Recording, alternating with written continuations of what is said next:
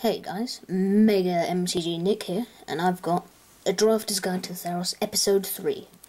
So if you don't know what this series is, then I recommend going to my our first video, A Drafter's Guide to Theros, and that will explain what this series is about.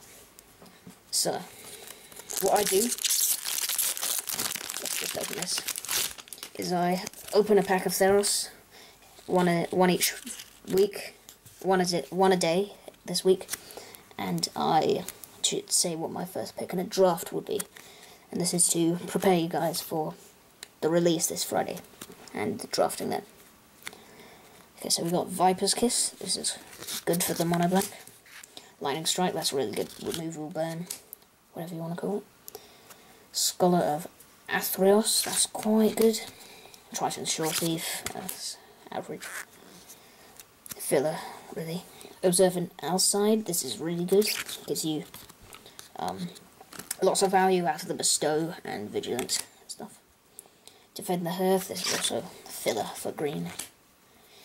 Agent of Horizons, this is a really good card for green, so this is high pickable. Crackling Triton, this is also quite good. Spark Jolt, this is good for the lets you scry, which is the main point of it. And it lets you get those 1 toughness guys. Horizon Chimera, this is also really good. Heliod's Emissary, this is really good. Ordeal of Nylia, also really good. So some really good uncommons there. Then we've got Pixis of Pandemonium. Definitely not a limited card, but good for EH.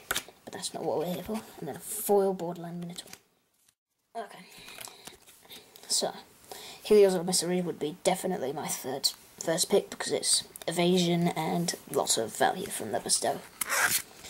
Agent of Horizons because the evasion is really good. Observant Outside because of the Bestow again. Ordeal of Nylia because it lets you get the 2 basic lands, which is really good for green.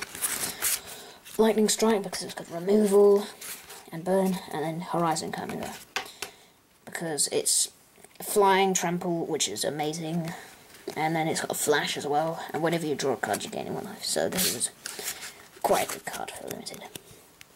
So thanks for watching, and I'll see you guys in episode 4 of A Drafter's Guide to Theros, and make sure you like and subscribe to see more, and I'll see you guys next time. Thanks.